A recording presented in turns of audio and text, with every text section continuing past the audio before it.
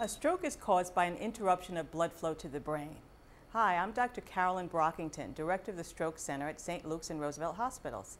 Symptoms may include the sudden onset of numbness or weakness of the face, arm, and leg, especially on one side of the body, confusion, trouble speaking or understanding, trouble seeing, trouble walking or dizziness, severe headache with no known cause. Stroke is an emergency. If you notice any of the signs, don't wait. Call 911 immediately to be taken to the nearest hospital. Some strokes can be treated with medication called clot busters.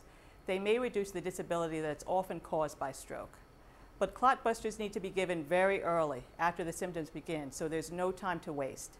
St. Luke's Roosevelt is a New York State designated stroke center. We have a stroke team that consists of board-certified neurologists. They're available to evaluate and treat patients 24 hours a day, 7 days a week. We also have a comprehensive stroke program.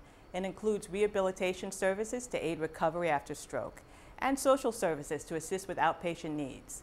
So if you or someone you know suddenly develops any of these symptoms, don't wait. Contact 911 immediately. Remember, lost time is lost brain.